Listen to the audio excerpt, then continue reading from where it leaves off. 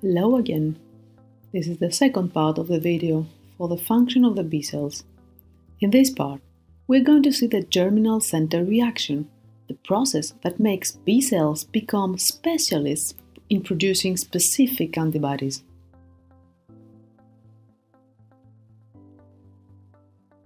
So first, we're going to see where the germinal centers develop.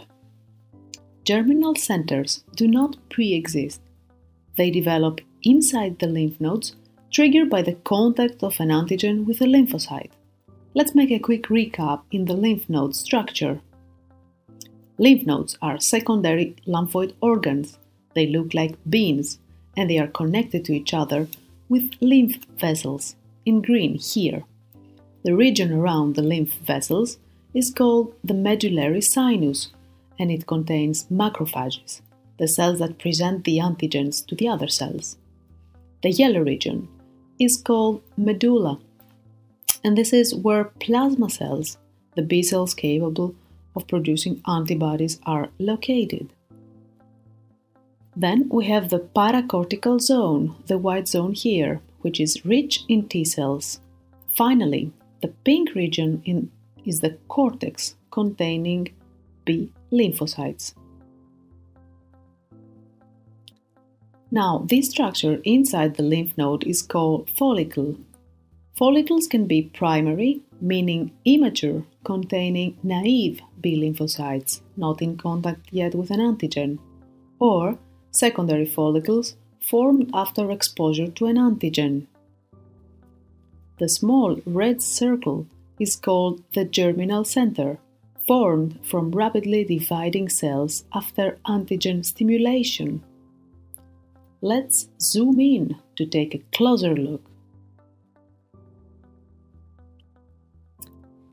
Now, this is the primary follicle. The small blue cells are the naive B cells, while these red bizarre cells are called follicular dendritic cells, FDCs for short. Antigens like this yellow dot are caught by dendritic cells and presented to the B cells.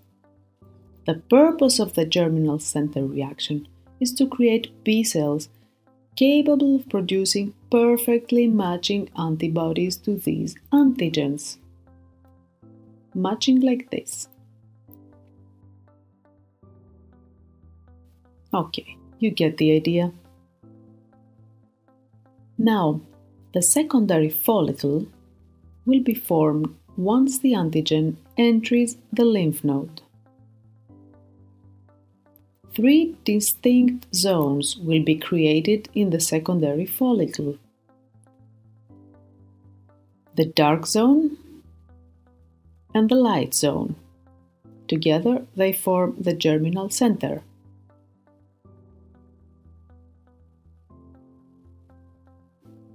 The marginal zone contains the naive cells that are now marginalized to the periphery of the follicle.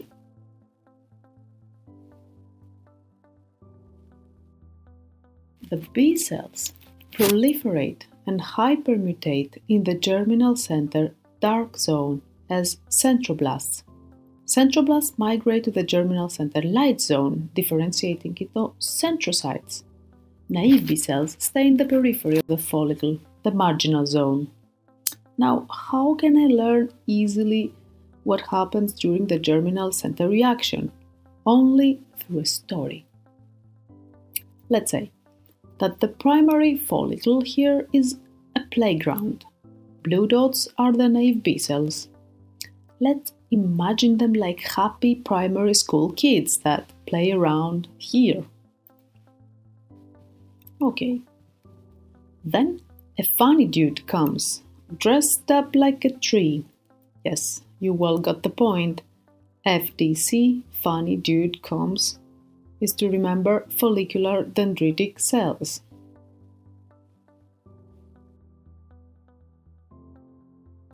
Great. The funny dude holds a shiny treasure,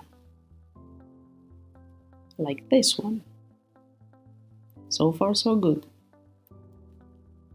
So, bigger kids come and push the naive kids to almost outside of the follicle in the marginal zone.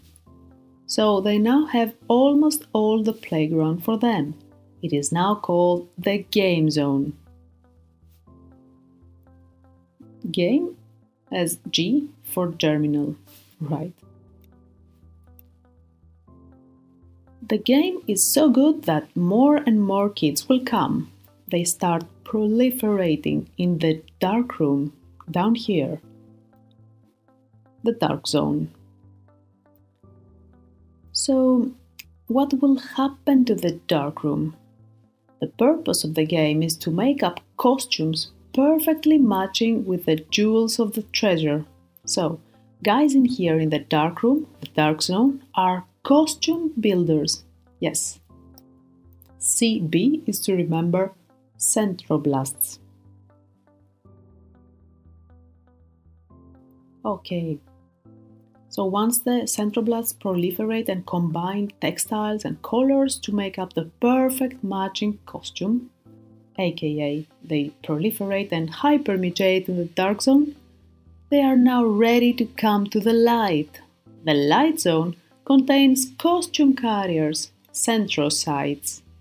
Yes, again, everything makes sense here. So, if a guy does not wear a costume that perfectly matches the jewels of the treasure, this guy is eliminated. He goes on apoptosis. Guys that wear perfectly matching costumes, they win. So we have the winners. The guys that come from the dark zone to the light zone wearing the perfect suit. And who decides who wears a perfectly matching costume? We need a leader here. Remember, in the recap of this video, we have seen that T cells are like generals. They tell others what to do. That's the case here as well. T follicular helper cells will decide which guy dies and which guy wins. And what happens to the winner? The winner can go back to the dark room and continue playing, further maturate and hypermutate to become better and better in the matching game. Or they can exit the darkroom and be the plasma cells capable of producing perfectly matching costumes, perfectly matching antibodies. That was the story of the germinals and the reaction. Thank you for watching.